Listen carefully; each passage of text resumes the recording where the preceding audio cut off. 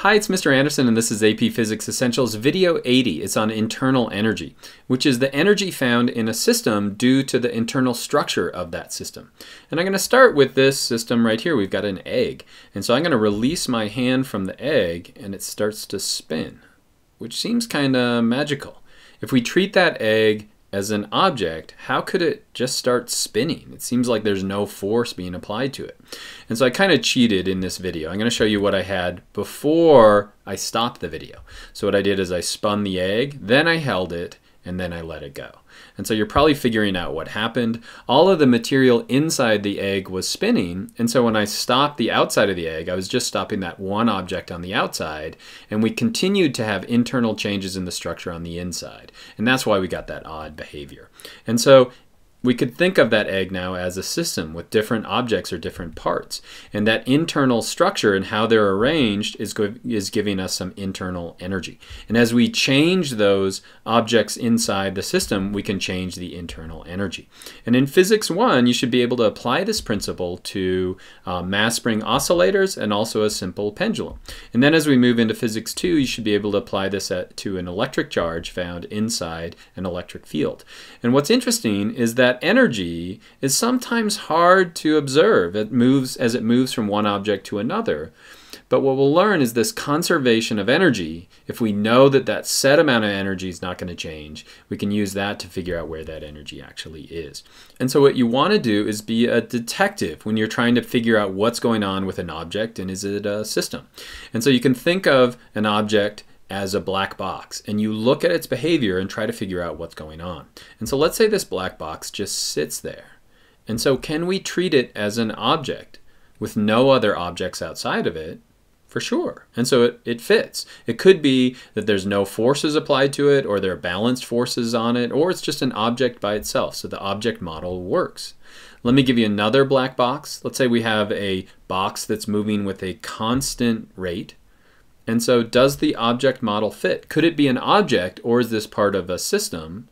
Well, it could be an object again. It could just have inertia. It could be an object in motion. It's just going to continue in motion. There doesn't have to be any other object, and so the object model works.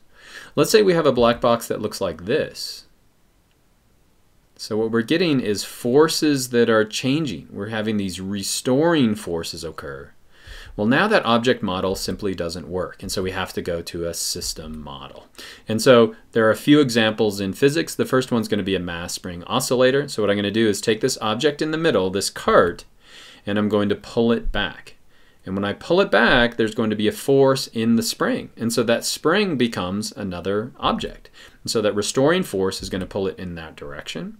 But now once I've gone in that direction, there's another restoring force pulling it back.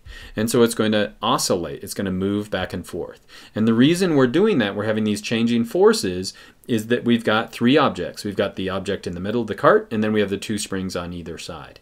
And so what do we know about this system is that the amount of energy I put into the system is being conserved. Now we might lose some to thermal energy, but as we convert that from potential to kinetic to potential energy, the energy is not going anywhere. And so if we look at the equation of a spring, if we figure out the period of an oscillating spring like that, the period, remember, is how long it takes to go back and forth. There are really two things that affect that. One is going to be the mass of the object. The heavier the mass is, so since this is on the top of our equation, the larger this number is, the larger the period is going to be. So it's going to move more slowly. And then we have the spring constant. So the more stiff that spring is going to be, the larger this number is down here. That's actually going to speed our frequency up. Now let's look at a simple pendulum like this. So if I start a pendulum oscillating, does that fit our object model? We'd have to say no. And so this is going to be a system. Now what are the objects in this system? It's the pendulum, so the bob of the pendulum, but the other object's going to be the Earth. Since there's a gravitational field, that's where that potential energy is going to be. Now as we talked about in an earlier video, what are going to be the things that affect the period of the pendulum? Well, the length, so the length to the center of mass. The bigger that number is, since it's on the top of the equation, that means we're going to have a larger period. And then we also have the gravitational field strength. So the greater that gravitational field strength is, the more field strength there is, the shorter that pendulum is going to be. So on Jupiter, for example, it would be moving back back and forth really quickly, but on the moon, it would be moving really slowly. Now in AP Physics 2, you should be able to apply this to a charge inside an electric field. And so does our object model work here? Let's watch what happens to this charge. Well, it's moving away. Let's say we put it here. It's moving away again. We put it here, it's moving away even faster. And so there must be an electric field. So this must be a system, and that other object, that other charge, is producing an electric field. And so if you put a test charge in it, then it's going to accelerate away. And we could even figure out the force using Coulomb's law based on what those two charges are and what's the distance between them. And so did you learn to calculate the expected behavior of a system using the object model? You always start with the object model first. And if that doesn't work, if this fails, then you have to go to a systems model. And what's neat about a systems model is due to the conservation of energy, the amount of energy in that system is going to be conserved. It's just going to be converted from one object to another. Hopefully you learned that, and I hope that was helpful.